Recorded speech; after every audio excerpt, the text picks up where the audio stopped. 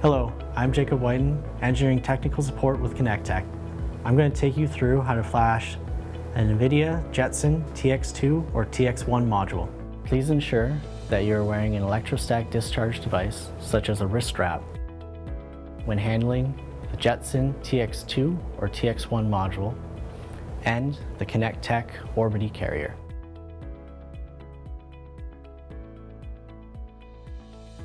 First step is to remove the Jetson module from the DevKit. Remove the fan connector.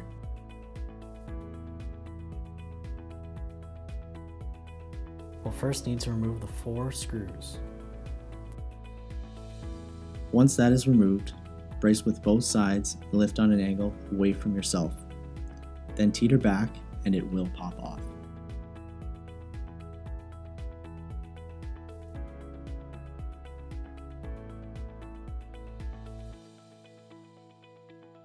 Once the Jetson module is removed from the DevKit, you should install the standoffs on each corner prior to assembly onto the Orbitty.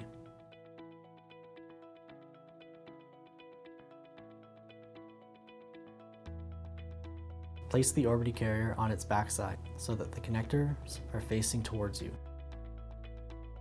Place the Jetson module face down with the connector facing the Orbitty. Align the standoffs with the appropriate mounting screws. Apply equal pressure to the left and right mounting holes, and the Orbitty should pop into place. Once the Jetson module is firmly secured, please apply the 4 mounting screws to the Orbitty carrier.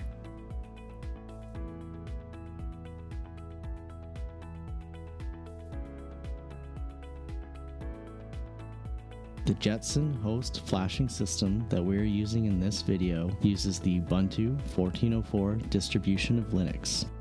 Proceed to the NVIDIA embedded Jetpack download page. From here, download Jetpack and save the file. Go to the home folder and create a new directory. We called ours Video Jetpack. Proceed to the Downloads folder. Copy the Jetpack download file and paste it in your newly created directory. Now, we are going to proceed to the Ubuntu terminal.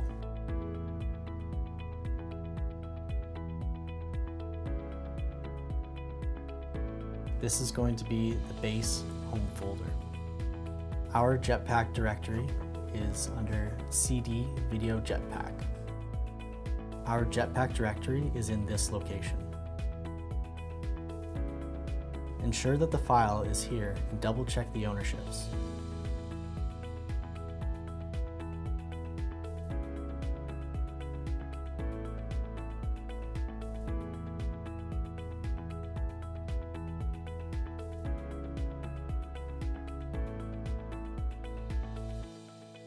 Ensure that the user that you're logged in is the active file permission. We're going to change the execution permissions for Jetpack installation so that it is executable.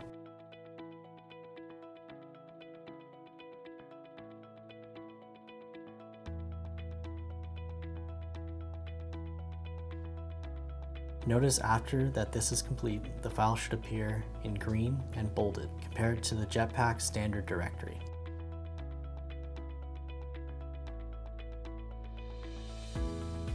We are now going to proceed to run the Jetpack executable. The Jetpack installation window should pop up. Hit Next. Ensure that is the directory where you wish to install your Jetpack. Hit Next.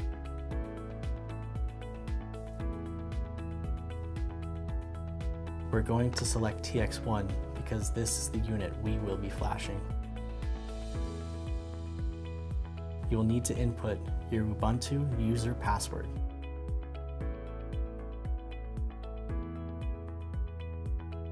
Give it a minute and it should begin to populate.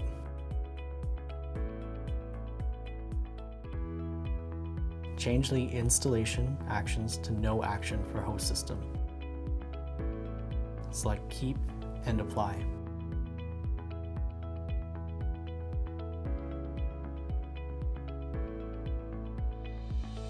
Change installation on target to no action. This will remove the externally supplied packages because it is not required for our board support package installation. We are not going to flash to OS image, so set that to no action. We essentially just want the file system and drivers to be selected. We set the host Ubuntu to no action because we do not require the development libraries for the ConnectTech board support package. Hit Next.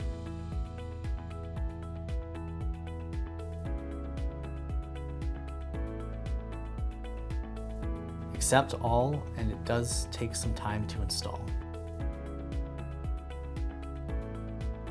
Hit OK. This is going to unpack the driver packages and install the file system. Once complete, hit Next. You can choose to remove the download files. This will save some space if you're continually running through Jetpack installations. It might be advisable to have it installed for backup purposes, but we're going to remove it. Take note, in the top left, we have extracted file locations from Jetpack. Our TX1 folder will be named 64TX1. If we proceed back to the terminal, I'm going to enter that directory. That's for the Jetpack 3.1 installation. And then there's a second directory, which is the Linux for Tegra directory. This is where we will apply our board support package. Now that we have the Jetpack installed, we can proceed back to the internet browser to the ConnectTech homepage. Under Support, select NVIDIA Jetson TX2 and TX1 Solution Support. Please proceed to the board support package. For our installation purposes, we are going to install TX1 Solution. We have several L4T board support package releases. For this installation, we are using the L4T 28.1.0. Download this pack. This file will be saved into your Downloads folder.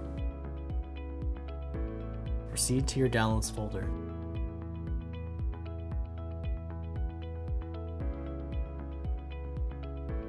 We have the CTI L4T version 18. That is the package we have downloaded. We are going to copy this package. Go back to the home where we had our Jetpack installation. Proceed to the folder 64TX1, then Linux for Tegra TX1. And paste that package into this location. Go back to the terminal. We're going to extract the CTI L4T Tegra package.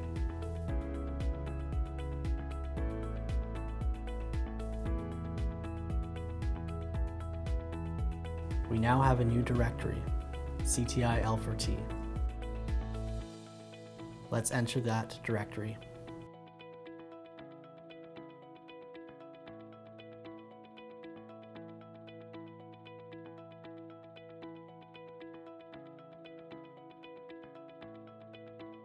These are the files that were extracted into the CTI L4T directory. In this directory, we have our flash script, install script, and README. The README instructions will be included, which detail the steps that we've done through this video, specifically for the software installation of Jetpack and for our CTI board support package, as well as changelogs for individual carriers.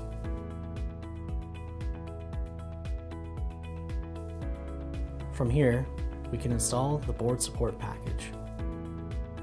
You should see the installation package as green and installable. So we can execute it with the /install script. It will need to run with root privileges. If we take note on the extraction page, we now have our configuration files, kernel extractions, and our CTI board support package location. They are being copied into the Linux for Tegra TX1 subdirectory.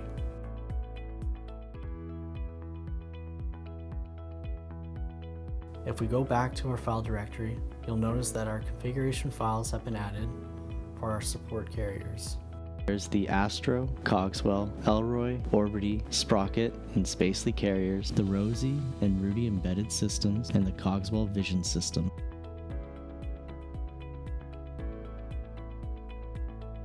With our Orbitty carrier assembled, please ensure for the Orbitty carrier that you do not have auto power on sequencing initiated, or else when the power is applied, the carrier will boot up.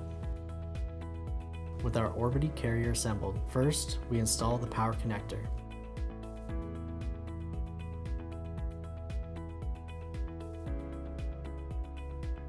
Please ensure that the power supply connectors are securely fastened. Then attach the OTG USB, which is plugged into our host system. This is all that you will require for the flashing process. To place the Orbitty carrier to force recovery mode, hold the recovery, reset, and power buttons. The key is to hold recovery, then power and reset. You want to release power first, then reset, and then recovery. The system should now be in forced recovery mode. To check that the system is initiating in forced recovery mode, we can proceed back to our computer and type ls USB into the terminal. NVIDIA Corp will enumerate on the USB bus. If it is not, then proceed back to the previous steps and ensure that the cables are connected properly. Now that we have the Orbitty in forced recovery mode, to flash the system, we're going to proceed to the sudo flash script. We want to use the Orbitty profile. Do not include the configuration file extension. Just the Orbitty name is required. Enter the installation location here and then hit enter. The system will continue through this flashing process, and it will begin to populate the system with the board support package as well as the Linux for Tegra 28.1. This will take around 10 minutes to complete.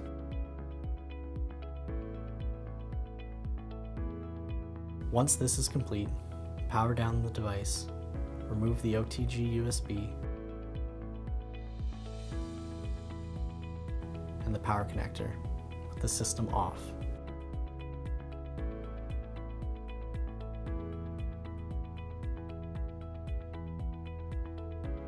You may choose to change the auto power on switch in the on or the off position, whether you want to use the power button or the system auto power on sequencing. Thank you for watching the Connect Tech tutorial video on how to flash your Jetson module. For more information for your Jetson solution, please visit connecttech.com/Jetson.